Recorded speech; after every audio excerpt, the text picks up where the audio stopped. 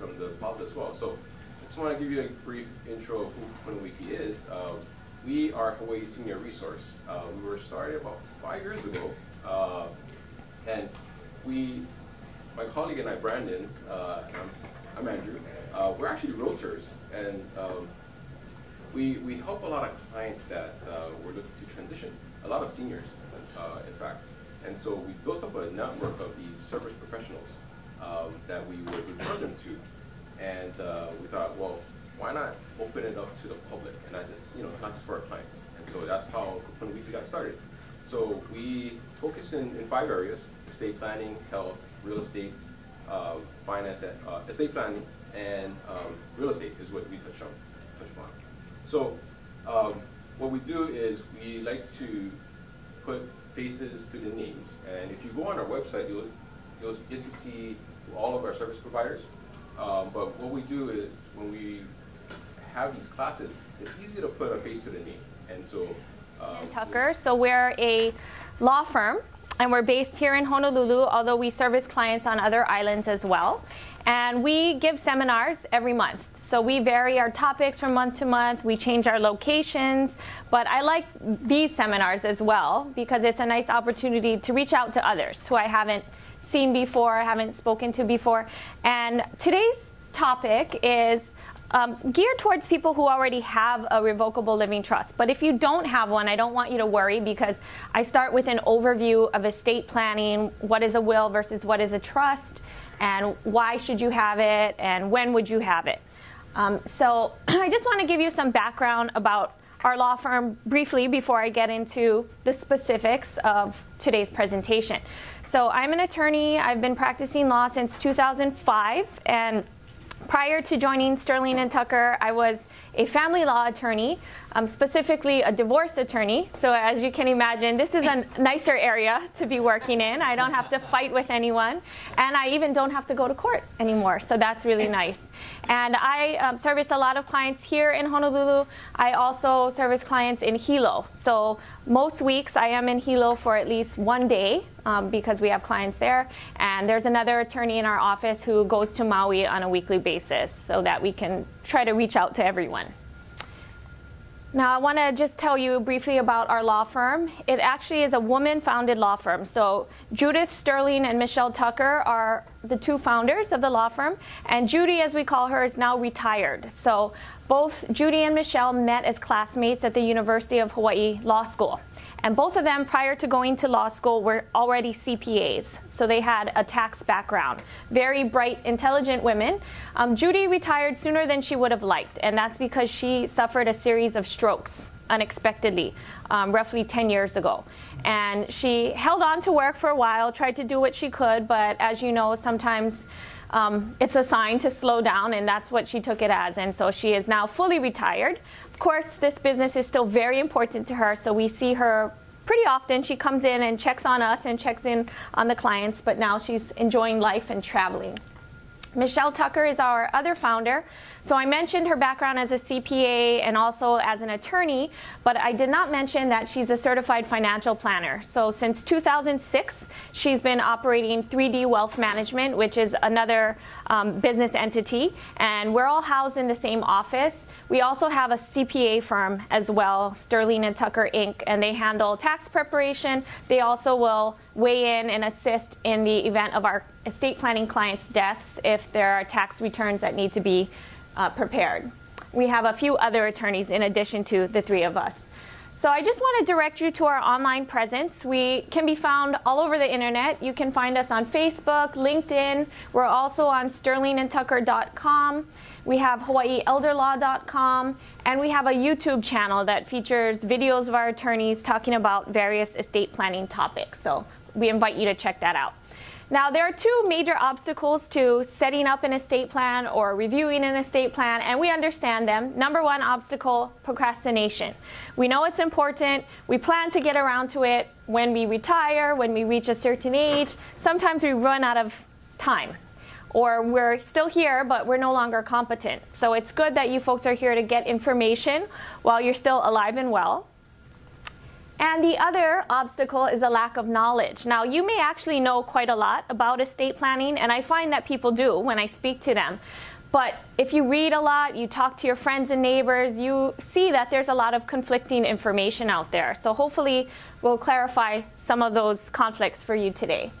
Now, this is the agenda for today. I'm going to talk about basic living trust issues. We'll also talk about laws that impact trusts, the top 10 reasons why most living trusts fail, and then I will stick around if you folks have any questions at the end.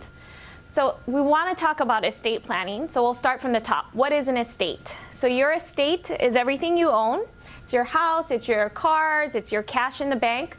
It's also your retirement plans. Maybe you've got 401ks, annuities, pensions. They are a part of the estate. And insurance. Maybe you've got life insurance policies you've purchased or policies that have been purchased for you. They're also a part of your estate. And then we know those other things that you've got. Family heirlooms, jewelry, electronics. Whether or not they have a lot of monetary value, they may have a lot of sentimental value, so we still figure them into our assets. Now, for those of you who have a trust, and just so I have an idea, how many of you already have a revocable living trust? Okay, great. So I would say about half of you in this room do. So for those of you who have a trust, I want to assure you it was a good idea to set up. Number one reason why, you're able to control whom you want to receive your assets upon your deaths.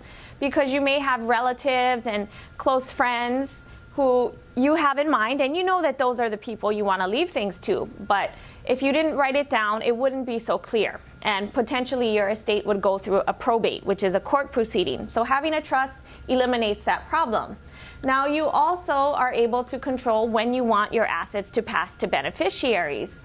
And that's because you may have very young children or grandchildren, and you want to provide for them, but you know that you can't really leave a 5-year-old a bunch of money without restriction. We want to put special parameters around that sort of inheritance. About 10% of families have a special needs or disabled family member, and we want to do special planning for them as well. Because if they are on government benefits, we don't want to compromise those benefits by giving them a chunk of money. They're then disqualified, and they have to reapply after they've spent down their funds. And then in some families, in many families, we have that person we love and care about as much as everyone else, but they don't always make the best decisions. So we want to protect their share from their bad judgment, perhaps, and have a little more control over how they receive their funds. Now, it was also a good idea to set up this trust because you're able to choose the person who's going to handle the administration of your estate at your death. A lot of people figure, I set up a trust, I set up a will, it's done. But that's not quite the case, because when you pass away, someone has to be here to survive you and carry out the provisions of your trusts. So preferably somebody younger is going to be around and be able to do the paperwork and stay out of court, but still just handle whatever needs to be handled in your estate. You also want to avoid costs, because none of us want to pay more than we have to for anything. And if you have set up a proper estate plan, you'll see that you don't end up in court. You avoid probate court, and you save a lot of money, because this pie chart you see should actually all be green if you have a proper estate plan. And that's because you will avoid having to hire attorneys, pay court fees, and you will not lose money in taxes due to poor planning or lack of planning. Now, when we talk about expenses and costs, specifically what usually comes up are what we call a living probate, death probate, and death taxes. And those are things we don't want to spend a lot of money on. Now, a living probate is like a guardianship. If we're disabled, no longer competent, and we don't have any documents to say who can handle things for us, we may find ourselves in that situation. So we can avoid that if we have our documents in order while we're alive and well. And then a death probate is a traditional probate, as most people would think of it. When they pass away, if they do not have any estate plan in place and they own over $100,000 in assets, they own real estate, they will have to go through the court process. Now, death taxes, I'll touch upon today so you folks understand that a bit more. Now, I'll talk about today the fact that there are a lot of living trust plans that are not well done. They're either poorly drafted, they're improperly maintained, meaning we never look at it again and it was set up 30 years ago. maybe they just have bare bones features. You went and saw somebody who prepared a one-size-fits-all document that's not really crafted to your situation. So we'll talk about what features a good estate plan should have, and we'll answer your questions that you may have. So what we like to do when we talk about estate planning is illustrate everything using a case study. It's a bit easier to follow and hopefully more interesting. So meet our family here. This is the Jones family, and Bill and Mary are the parents, and they have 2 children. So John is their oldest child, and Susan, here closest to me, is their younger child. Now, Bill and Mary have set up a trust for their kids. They felt that that was the best thing to do. They had retired, they knew they didn't have a will or anything, and they wanted to make sure upon their deaths everything would go to their kids. So the first step that they took was they transferred assets into their trust. This is a very important step you should not overlook. Primarily your real estate. Many people assume that their property automatically will get pulled into their trust. And that's not the case. You have to have a new deed prepared to transfer ownership from yourself or you and your spouse to your trust, and that gets recorded. And you're still in charge of everything. So it doesn't prevent you from selling or refinancing or transferring the property, but it will avoid probate upon your death. Now, there are 3 titles or roles when it comes to a trust. There are the trustors, trustees, and beneficiaries. At our law firm, we use the term trustors. You may have documents that use the word settlor or grantor. They're all the same in that they refer to the owner and creator of the trust. The trustees are the managers, and the beneficiaries, of course, get to use the assets. So if you have a trust, you know that it's really business as usual. It's not so different from before. You know, there's no restriction on amending the trust. You can make whatever changes you need to.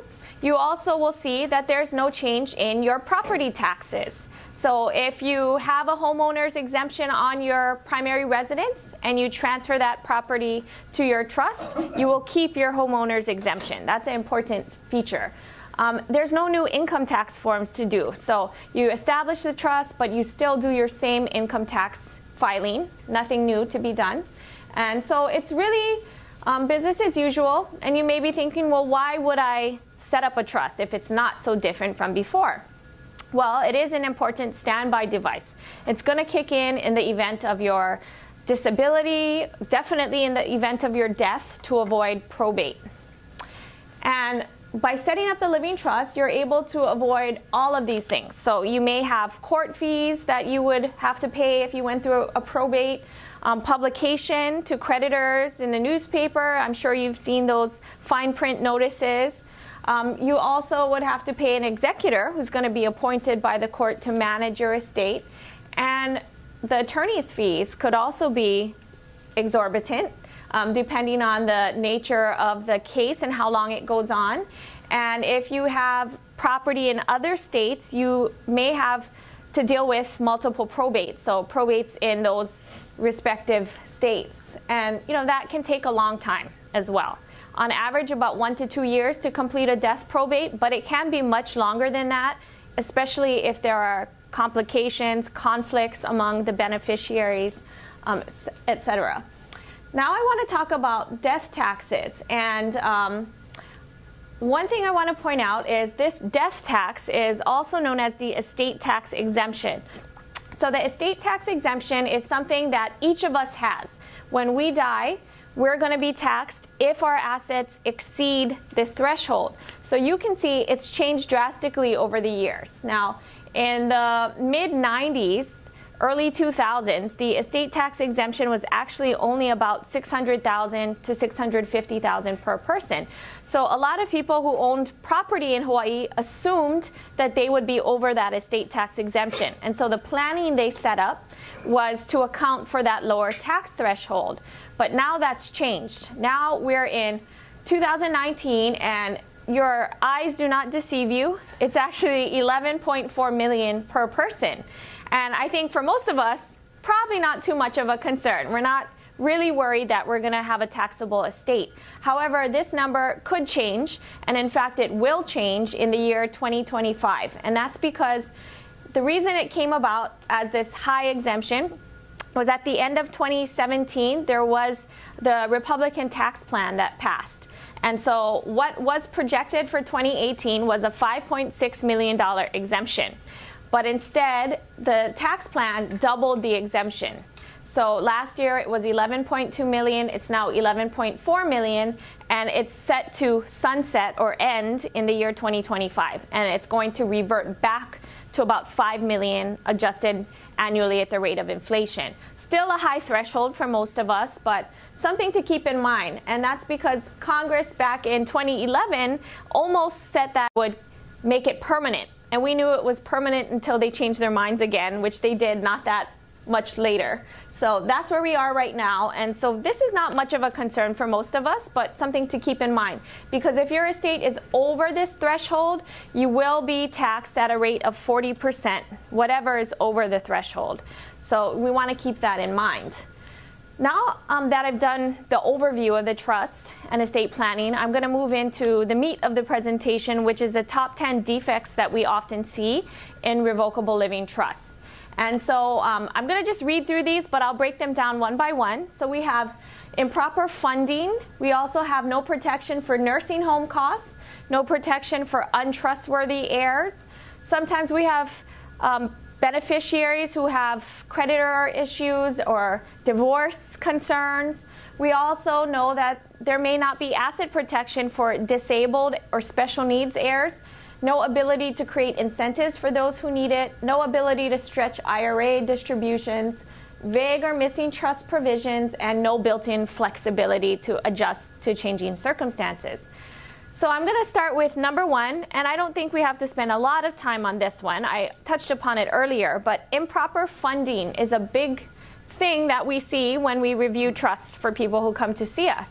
And that's because for some people, the whole process is overwhelming, and they think that they'll get around to doing what was recommended by the attorney when they set up their trust, but they fail to do it. And the big thing we see is they haven't put anything in their trust. So you do want to make sure all of your real estate goes into your trust.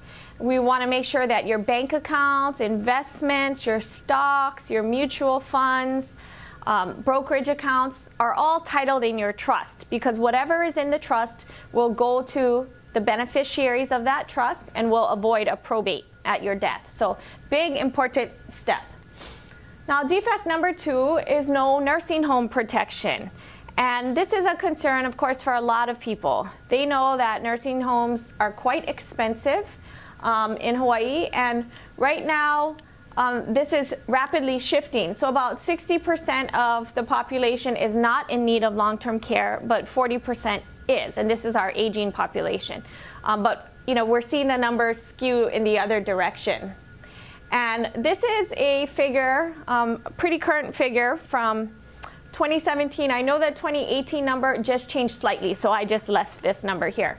And what this is the cost of a single occupancy nursing home room for an individual per year. So this is somebody who has a requirement of a skilled nursing care level. So in other words, it's not an assisted living facility, it's another full care facility.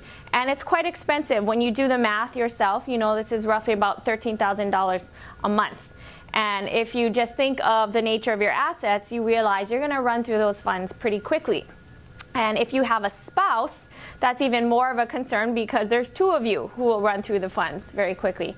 And in some cases, there's nothing that can be done about that. And if you end up spending all of your money, it leads you to wonder how you're going to pay for your care. So that brings us to the issue of Medicaid. So our law firm does put on Medicaid seminars once a year where we explain more of the details of the Medicaid process. And I'm not meant to get into that today in too much detail, but I will just give you an overview of Medicaid. So when people hear the term Medicaid, they often confuse it with Medicare. So Medicare is a different program altogether, and everyone's eligible for that program at a certain age. Whereas Medicaid is going to pay for nursing home care or long-term care. And this is essentially a welfare program. So you have to qualify for it. And we know it's different because it ends in aid, so that's showing a need. When applying for Medicaid, right now, the current rules require you to have no more than $2,000 in assets. However, you can own a home, but that home has to be your primary residence, and there's an equity cap of about $878,000. So if you have $1 million home, no mortgage, you will not qualify for Medicaid. If you have $1 million home with a $200,000 mortgage attached, you may qualify for Medicaid if all other requirements are met. In addition to those two requirements, you cannot have more than about $2,000 in income monthly as well. And if you have more than that, you're expected to contribute to the cost of your care. Now, the last thing about Medicaid you should be aware of is that there is a look-back period. And so what that means is you cannot find out this information, give all your assets away to your kids on Monday, and apply for Medicaid on Friday. It's not going to work. There's a 5-year look-back period presently. And at one point it was 3 years. Now it's 5, and who knows when and if it will go up to a longer period. So in other words, when you apply for Medicaid, they're going to look back 5 years. They're going to see your records, your statements to show that you have not given anything of gift or value within that period of time. So that means that you really have to plan ahead if your plan is to gift assets to your children or family members to get ahead of that rule. But, you know, if all of the stars align and you are in a position where your assets would qualify for Medicaid, what we want to make sure is that your trust has what we call Medicaid triggers. So the Medicaid triggers make it much easier for your trustee to apply for Medicaid on your behalf and to move assets around as allowed by the rules. So getting back to our story, you heard about Bill and Mary. Now they're retired, they're enjoying life, and all of a sudden Bill suffers a stroke. And as a result of the stroke, he's having a lot of trouble. So he has some memory issues, some cognitive issues. He cannot hear out of one ear. He's got some vision issues, and the right side of his body is also impacted. And he's right-handed, so he can't sign anything. So for all intents and purposes, he's now disabled. And his disability is now preventing him from doing any planning, because this is usually when it becomes real for people. Oh, now my husband had a stroke, so let's plan for Medicaid. And in a lot of instances, that's too late to be doing that kind of planning. However, for Bill and Mary, they have a little different situation in that Mary is his spouse, and there are some allowances with regard to Medicaid if you have a spouse who is living who does not need care. In that case, you can transfer a certain amount of assets to your spouse, but you need to make sure that the documents you have, your estate planning documents, allow for someone to do these things on your behalf, and we call those Medicaid triggers. So they have the trust, and the trust thankfully has Medicaid triggers. And as a result, Mary has the legal authority to reposition their assets. So she can transfer their home to herself. She can transfer a certain amount of money all over to her side. There is a limit. She can't transfer everything, but there's a cap there. But she can transfer a good amount. And what that does is get those assets out of Bill's name and make it easier for him to qualify for Medicaid. And unlike that look-back period that applies to gifts to anyone else, when it's your spouse, we don't have that problem. So we don't have to worry about that 5-year transfer. So she's able to get things out of his name, apply for Medicaid on his behalf, and get him qualified. Now, defect number 3 is no protection for untrustworthy heirs. So I didn't really talk too much about John, but I will say that John is the black sheep of the family. So he never really cared for school. He dropped out of school, doesn't have a full-time job. He kind of works when he feels like it. And it's caused Bill and Mary a lot of concern, and for that reason, they want to protect any money that goes to him. They don't want to give him unfettered access to the money, and so they set up a creditor protection trust for him, or a special sub-trust for him, I should say. And Susan, meanwhile, is very trustworthy. She's a CPA, she's very good with money, she's always been responsible. So they sort of separate the 2 shares out to their kids. They're treating them equally as far as the distribution amount, but John's share is restricted and Susan gets her share outright and free of trust, meaning no restriction. They know that she'll do the right thing. And John's share, meanwhile, is going to be managed by Susan because she's going to be the successor trustee. So she'll be the gatekeeper, so to speak. When John makes a request for money, if it's a reasonable request, she's going to give it to him. He will get any income that flows off his share of the assets, but the principal is going to be at the discretion of the trustee. So that's sort of similar to this creditor protection. I misspoke. That was another type of trust structure, sort of a spendthrift. But this creditor protection is somebody who has a demonstrated problem with money, or they have creditors out there after them. Bill and Mary didn't work for years and years to just have all their money pay their son's debts. So for that reason, they want to provide for him, but they want that money there just as needed. They don't want any money to go directly to him and risk all those creditors attaching liens, because they will intercept those funds if they go into his name. So this is a structure that's created, again, for a third party to manage the money for him and to funnel out money as needed. But if he's requesting $300,000 to buy a fancy car, that's probably not going to fly with his sister. But if he needs money to supplement his rent or whatever other things may come up for him, she can give him money for those purposes. Now, defect number 5 is no protection from divorce. So this is a pretty popular feature among our clients, and it's because they're thinking about their children and they're thinking about the current divorce rate being quite high. And sometimes their kids are not married. I mean, for me personally, I have divorce protection in my trust for my 2 kids who are 7 and 10. You know, so they're in no danger of getting married, but we never know what's going to happen. And so what this is a special subtrust that gets created upon the death of the trustor. So Bill and Mary are gone, and it's going to create this pot for John so that anything that he inherits, he can keep separate from his spouse. So he'll have his own trust in his name, and he'll open a bank account under that trust name, and he'll be able to put all the money he inherited into this pot. So in the event of a divorce, he can show, number 1, this money was inherited, it's my separate asset. Number 2, I have not commingled that money. It's always been my money. As opposed to John just getting a distribution from the trust and he puts it into a joint asset with his spouse. That's different. If he had done that, he would have made that into a marital asset, and it would be difficult to untangle those funds in the event of divorce. So again, a lot of our clients do appreciate this feature. Now, defect number 6 is no protection for disabled heirs. And as I mentioned, about 10% of families do have a disabled or special needs family member they'd like to provide for. And traditionally, people in this situation were excluded as beneficiaries, not because they didn't want to include them, but because they were so worried that giving them money would disqualify them. Now we can set up a special needs trust for individuals in this situation, and it's going to be managed by a third party, so all the funds will go into this special trust for the benefit of this person. So they are not the owners of this money or assets that go into the subtrust, but they are the named beneficiaries. So the money in that subtrust does not need to be reported anywhere. If they apply for benefits, if they reapply for benefits, we don't have to say anything about this money, but it's there to enhance their lives, because maybe they're getting money that covers certain things, living expenses, but it's not enough for food, it's not enough for clothing or other things that they may need, toiletries, etc. So they can dip into this pot here to enhance their lives. So it's a nice feature for those who need it.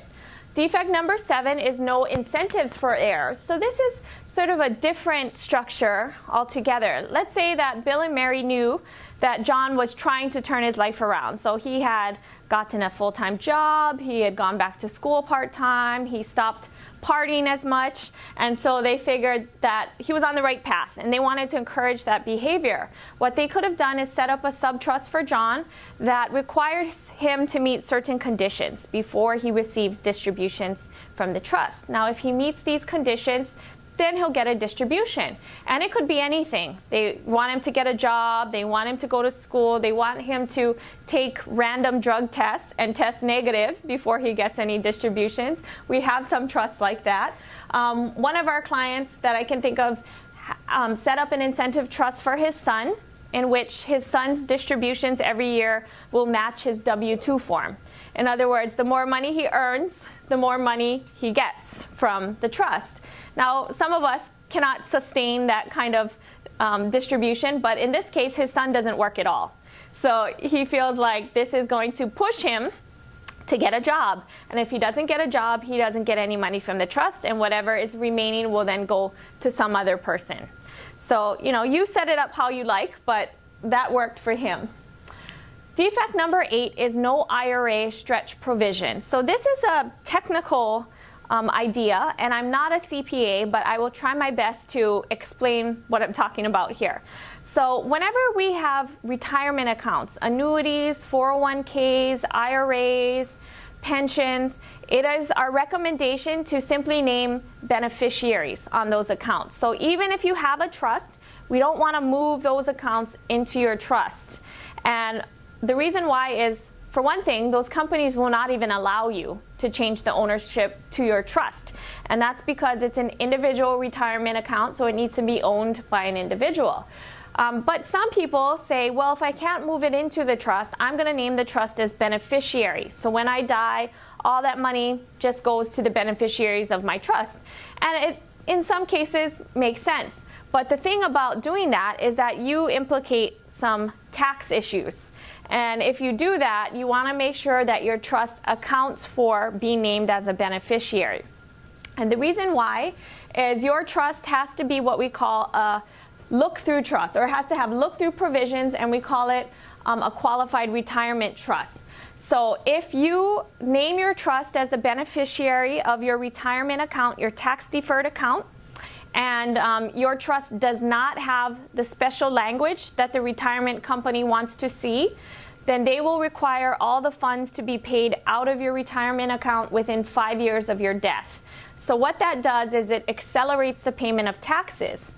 And most of us want to take the minimum that we need to take, unless we need more. But at 70 and a half, you start taking required minimum distributions. So you're taking it out slowly over time. If it all came out within 5 years, the tax is going to be hefty. Now, if you do have the special provisions in your trust, and your trust is named as the beneficiary of your retirement account, what you want to make sure is that, or actually what you're doing is saying that the beneficiaries of your trust are now the beneficiaries of your retirement account. So you want that company to accept them as the beneficiaries. If that information is in there, then they'll be able to stretch out their distributions based on their life expectancies. So it's a really nice thing, especially when you think of the fact that you may be naming your children as beneficiaries of your retirement account. They're much younger, they have longer life expectancies. So they get to stretch out and pay taxes little by little rather than getting hit with a hefty tax. So here's an example of that. Let's suppose Mary had an IRA worth $100,000.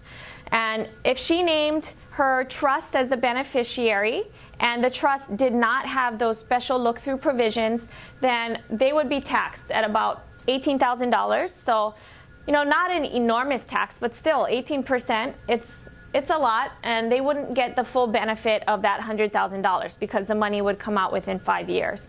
Now, if she did have stretch provisions, her kids are much younger. So the distributions, the measurable life is going to be the life of the oldest beneficiary, which is John.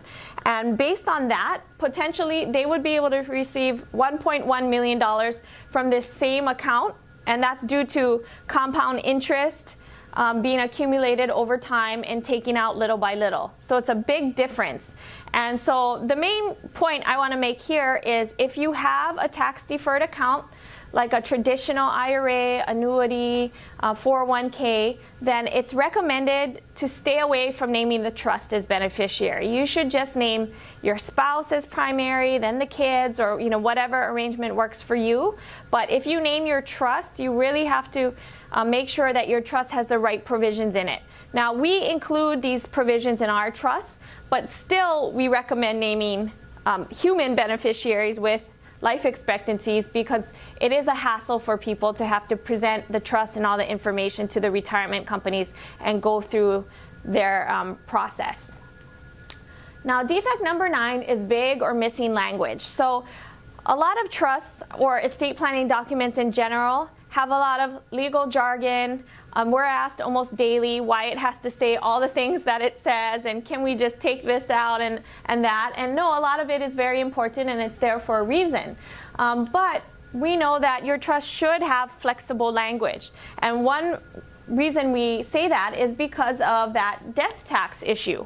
So prior to 2001, if you were an estate planning attorney setting up a trust for a married couple, you were saying when the first spouse dies, let's split the trust into 2 sub-trusts and let's preserve both spouses' estate tax exemptions. And that's because it was $650,000 per person. So if we did that, we had $1.3 million to shelter against any estate tax.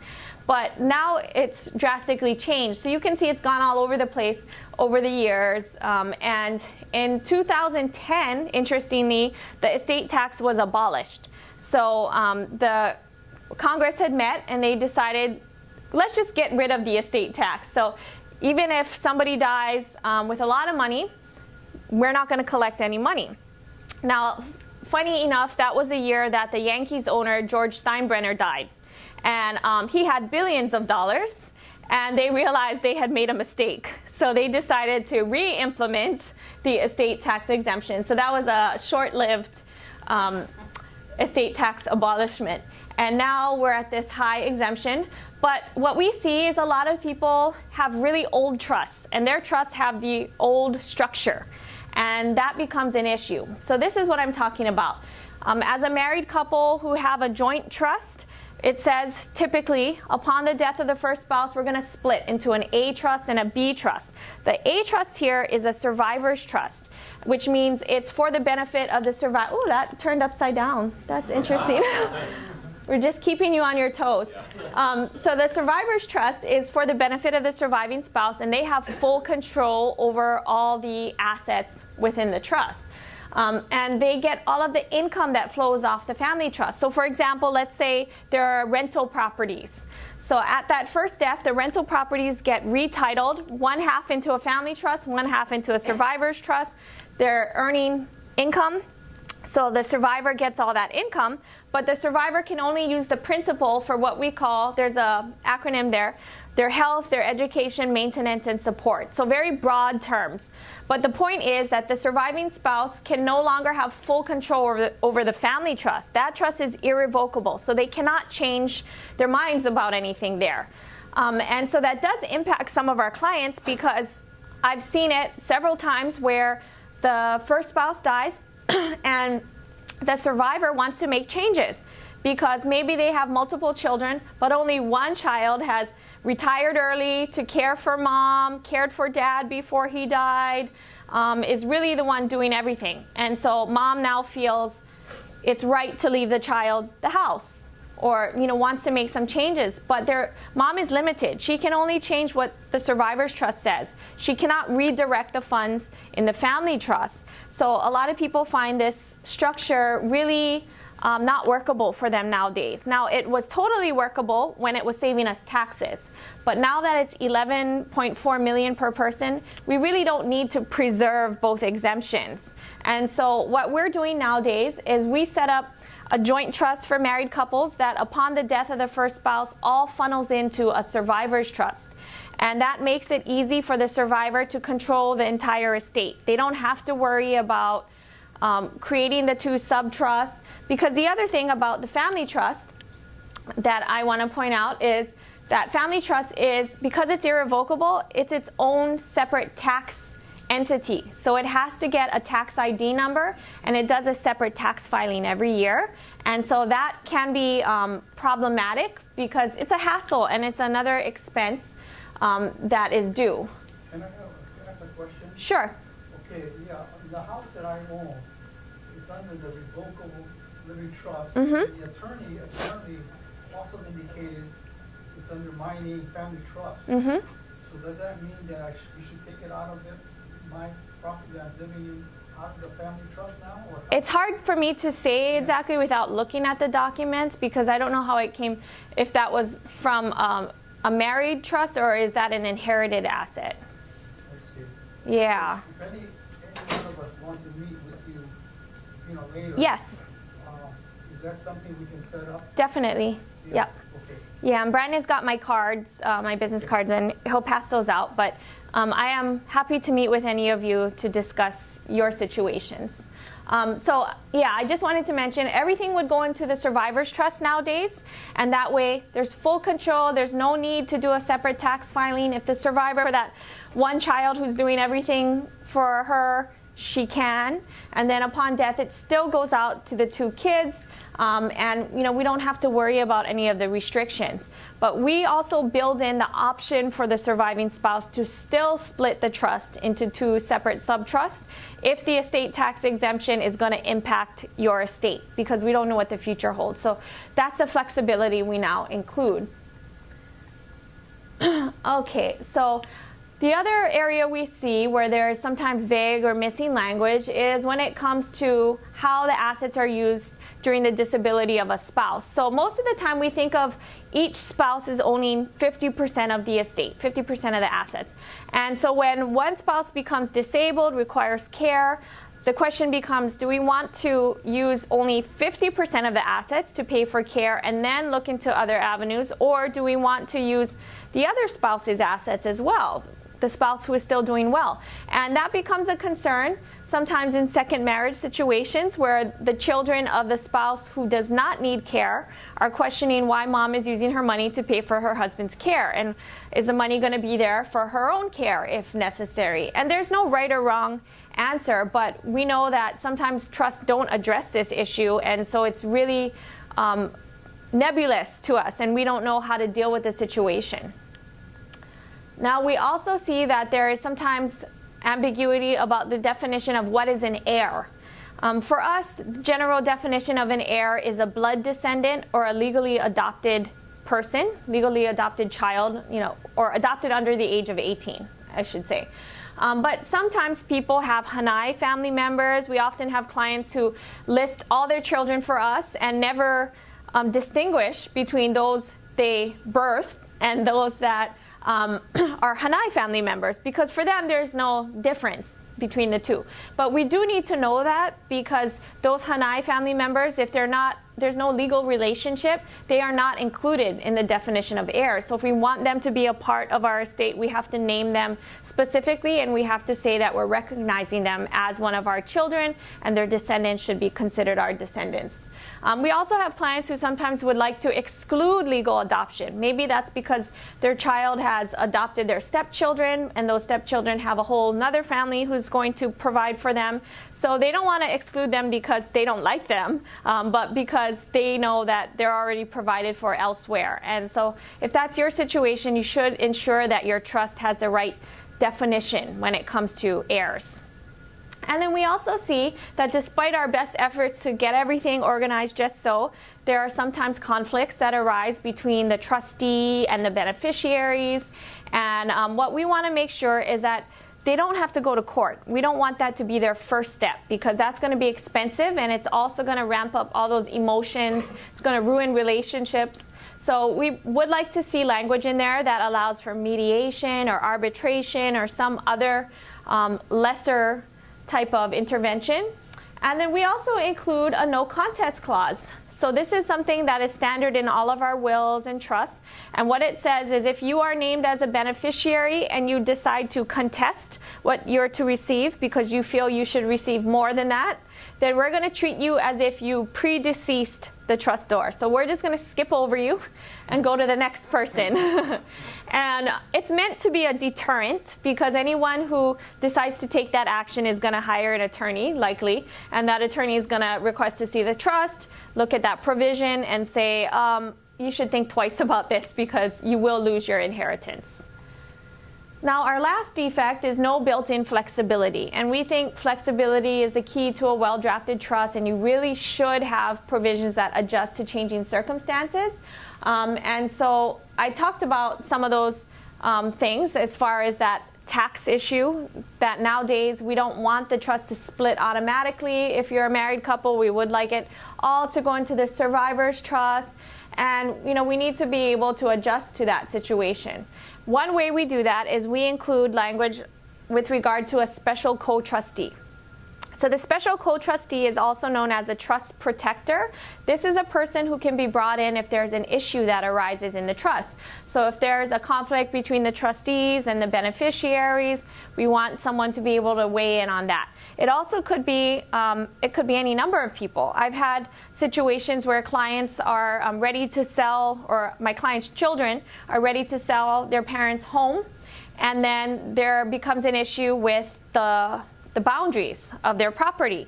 And that's because their parents had owned the house for 70 years and lived next door to the same family for all those years, and they informally agreed that it was okay for them to kind of broach on each other's land, and it worked out for them. But now that they're selling, they need to take that land back, and there is some disagreement about that. So they may have to hire a land surveyor, bring in a realtor, real estate attorney, somebody to help. So that person could also be a co-trustee. We just want to give them the flexibility. Newspapers, we're in magazines, yeah, and then we're involved in the community as well. So a few of the things that we want to go over: discussion, the growing importance for Hawaii seniors, their families to plan ahead for long-term care. How will I know if it's the right time to move into an assisted living community? What specialized programs and services does the Plaza offer to residents now as their needs change? Obviously, Hawaii has one of the fastest growing 65 and over populations in the country. We are the state that lives the longest.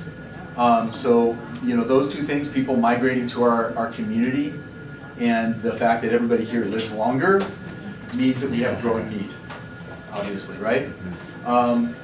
Hawaii's aging population is increasing, but the group of caregivers is shrinking in proportion. Obviously, a lot more people are leaving. They're going to the mainland, right? They're going to other countries and so on.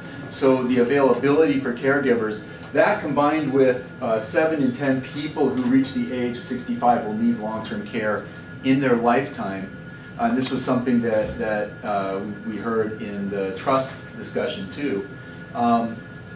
The number of people right now, I think she was saying it's about a 40-60 split that will need long-term care or skilled nursing in their lifetime, and that's growing. That number is growing because people are living longer. So we're seeing more health issues over time as the bodies give out. The state has only half as many nursing home beds per capita as the national average. I don't know if that scares you guys, but it scares me a little bit that there's just not that much availability for people to take care of us. So obviously the need for what we do is growing. We have 6 locations now, and projecting possibly a couple more in the future. Local businessmen struggle to find suitable place for his aging parents. So many of you don't know the history behind our company. I'm not going to make this a long drawn out thing. Our partners that own the company, they were looking for adequate places for their folks at one point in California, and here in California there was a vast number of options. Here, unless you were going to spend a bunch of money to buy into a community, there really wasn't the opportunity to have a really nice standard of living at this level. A really classy place. Hi, Maka, right? So this was started because we needed options in the month to month, like no lease agreement that's tying you down for the rest of your life for many years. And no major buy-in with a huge amount of capital that was going to require that money to be tied up for a number of years or just simply displaced completely from your family, and not giving you the ability to, if somebody's in financial peril, to rescue them or loan somebody for a startup business, anything like that, or gifting even. That money is just tied up. So that's why we were started. Faced with limited availability, determination was foundation of Plaza Assisted Living. Obviously, all of our locations, the newest at Kaneohe, everybody's probably seen commercials for that going on right now. Yeah? I hope so, or we're not doing a good job getting our commercials out there. Not everybody watches TV anymore, though, so that's right. A lot of people are, just Prime Video or something. So 2004 is our first location, Punch Bowl location. Everybody's probably heard of that one up by the freeway. 2010, Mililani, Moanalua, Pearl City in 2014, and Waikiki in 2015. Now, of course, Kaneohe. If you have not been over to our new Kaneohe location, by the way, please give them a call and set up a tour there. It's a beautiful location. Brand new building. Everybody loves a brand new building, right? Go check it out. Our model of care is kind of three-point. It very heavily involves family, the plaza, and the healthcare providers all coordinating together for our residents' well-being. Now, most of our residents in most of our buildings, we're going to be like 70–80% independent living. So most people don't require a lot from us. They just enjoy the lifestyle. And younger, we're seeing people move into our communities to just enjoy the fact that we provide all the meals, we do all the housekeeping, transportation, everything, and they just go out and play. Very simple. Or they travel and spend time with family. Yeah. Independent living. So programs and services that we provide, independent living encourages residents to continue their independent lifestyle, experience a plaza's superb hospitality. Independent living program targets single people, maybe living alone, caregiver burnout, no longer driving or shouldn't be, poor nutrition, lonely, becoming physically inactive, socially isolated, missed medical appointments, depressed.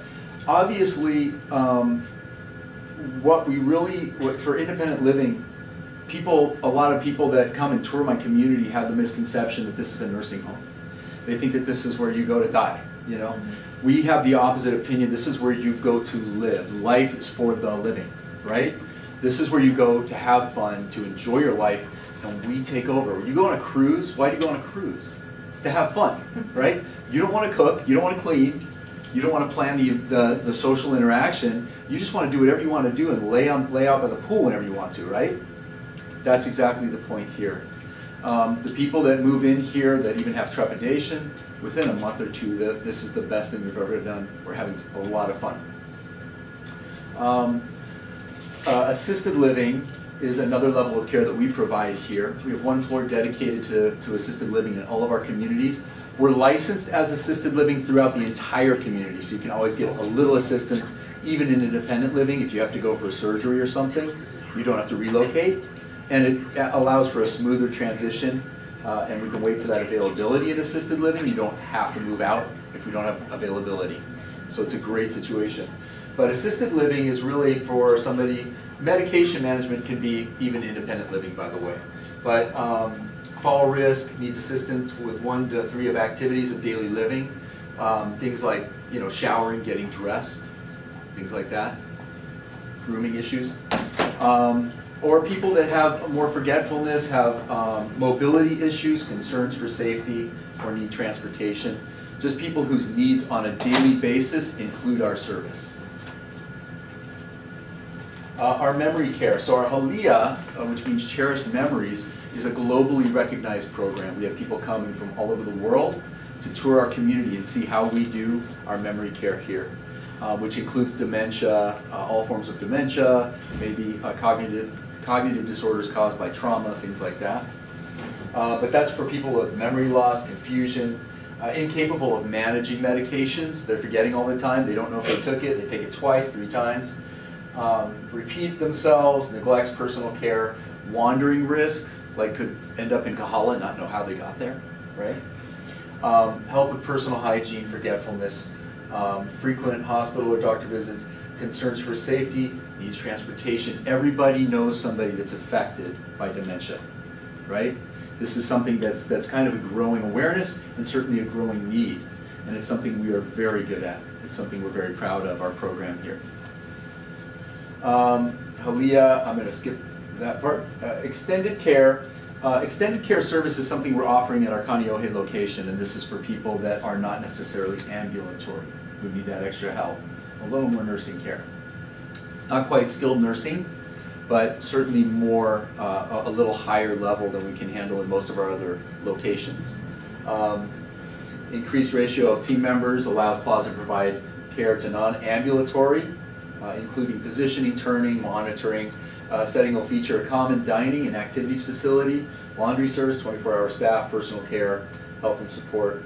Extended care services include short-term or long-term options, nurses available 24 hours a day, comprehensive therapy services, excellent on-site amenities. I'll say this, all of our communities, independent, assisted memory care, have 24/7 nursing on staff, always available to you.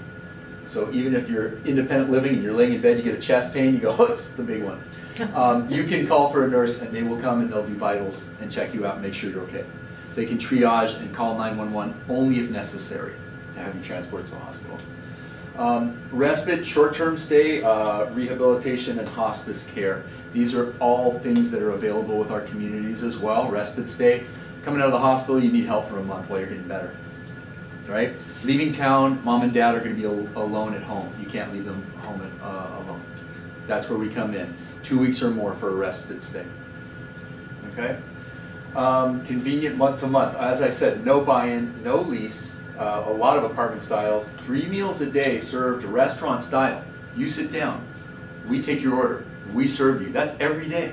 You never cook again. Sign up now? Yeah? Okay. Monthly wellness program, which includes access to our nursing staff and weekly housekeeping with linen service. That means we put fresh towels, we change the sheets on your bed. Cruise, right? Hotel. Daily activities and exercise programs. That means lectures. That means visits from KupunaWiki. That means a lot of different activities. Music, oil painting, you name it, we've got it. Scheduled transportation to and from doctor's appointments. Basic utilities are included. Community features, the coffee bistro is up front. You can get your cappuccino, espresso, vanilla coffee, mochaccino. Recreation rooms, living rooms, fitness room, hair salon, outdoor seating areas. You've seen the Grand Lanai out here, our Hoku Terrace. Computer stations, library, and game rooms. So everything is here. Personal care services, medication management, incontinence care, bathing, grooming, dressing, hygiene, and escorts to appointments, shopping, things like that are available as well. These are all things that we charge additionally for. Of course, many different floor plans. After we're done here, if anybody wants a tour, I can take everybody as a group and give them a tour through the community, and I can show you an apartment, see what our views are like, you know, how quiet the apartments are, even though we're like right next to the parade in traffic today, you know. But we do have studios, 1-bedrooms, and on our service levels, assisted living and memory care, we also have what we call companion suites. And in a lot of communities, it's just a wall that divides. In our community, it's separate bedrooms. You have your own door, TV, chair, couch, whatever, inside your room, and you share a restroom and a kitchenette. And I'm sorry for people that I'm blocking the room this side. The Plaza Guarantee. The Plaza Guarantee basically says for the first 2 months that you're here, our move-in cost to move into a community here is $3,500. That's it, no buy-in. Okay? We call that a community fee. For the first 2 months that you're here, that can be refunded to you and you can move out for any reason. That means we want you to be happy here. We want your family member to be happy here. Anybody that moves in here, we want to feel very comfortable with their decision. And we feel that the first 2 months is a very good trial period so that you don't have to risk the investment. You just pay for the time you've been here and we give you back that deposit, that $3,500, the community fee. And God bless. Enjoy. Benefits of living at the Plaza Assisted Living, customized personal care plan for each resident. Living spaces designed for safety, mobility, comfort. Plaza Kaneohe has extended care, as we said, and we do allow transfers between our communities. Access to our daily wellness and recreation activities, housekeeping, laundry, meal preparation, transportation, social and recreational opportunities. It's a month-to-month rental. That means you can give us 30 days notice at any time. Let us know that you want to move to the mainland to go move closer to a great-grandchild or something. And we're pet-friendly. You can have a dog or a cat. Maybe a bird if we like the bird. So again, I thank you guys all for coming. Thank you for indulging me in my presentation as well. Because we're hosting, we get the right to bugger you a little bit with who we are and educate you a little bit. We thank KupunaWiki for coming in and of course bringing in the services that they continue to bring to the community. And anybody that wants to take a tour following the wrap up here, I'll be ready to give you guys a quick tour of the community, including one of the residential floors, so you can see what it looks like in the apartment. Okay? Thank you, ladies. You guys.